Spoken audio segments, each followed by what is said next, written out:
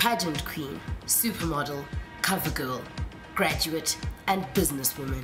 Former Miss South Africa Melinda Bam was the keynote speaker at SDLU's Networking Connection seminar on Wednesday at Cafe Fino. I think in a lot of what I'm going to share tonight is understanding that some of the lessons that you have to learn in life aren't necessarily going to be in the most remarkable circumstances or in the most comfortable circumstances, but wherever you are now, you have to learn everything so that you can actually be or grow to a point where you're going to be where you want to be one day.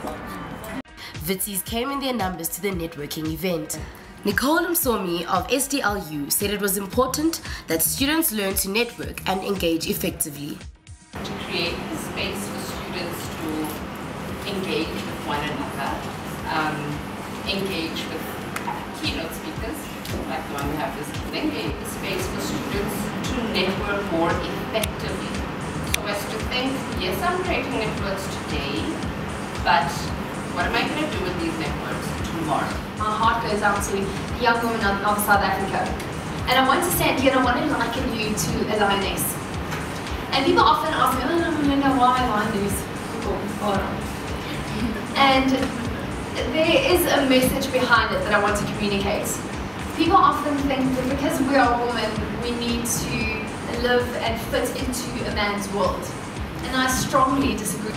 Because we've got that determination, that strength in discovering who we are, that strength in discovering what qualities have been entrenched in the very fibre of our beings. And in discovering that, you realize a little bit of the potential that you can achieve. And in completing that discovery every single day, realizing that there's so much more that you're capable of just stepping up to the bar, just being mediocre, just doing the bare minimum, you will start realizing that the things that you dream of are within your grasp.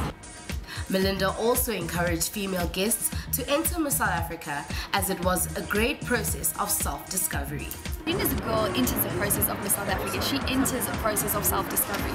You learn so much about yourself. You learn about your weaknesses, you learn about your strengths, and you learn how to cope with both of those, how to develop them, how to turn your weaknesses into your strengths. And I think that is a valuable process. Despite her accolades, Melinda is still your regular Boere Meisie.